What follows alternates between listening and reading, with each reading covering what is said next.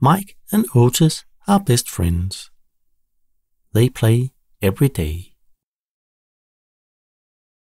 Mike and Otis are going camping with Otis' dad, and they're going to sleep in a tent. Mike worries about meeting a monster in the woods. Otis' dad says that monsters don't exist.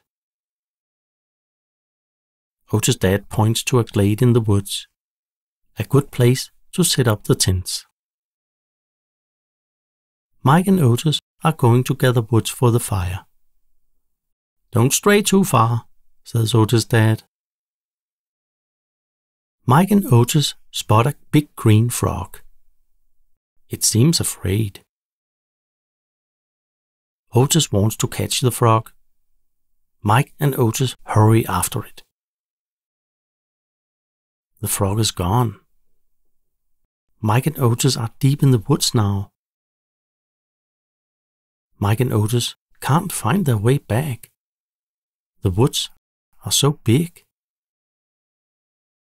Otis calls for his dad. Mike and Otis are scared. They hear a rustle behind a tree. What was that?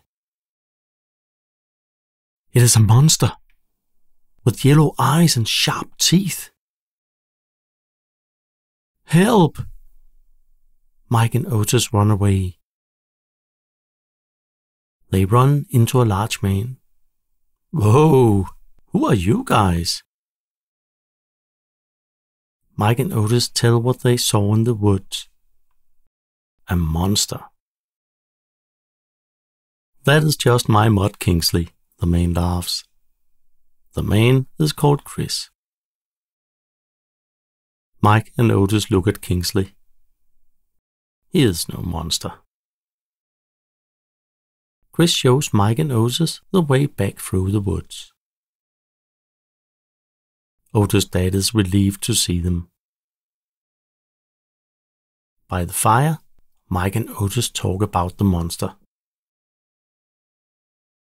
Otis' dad laughs. "See?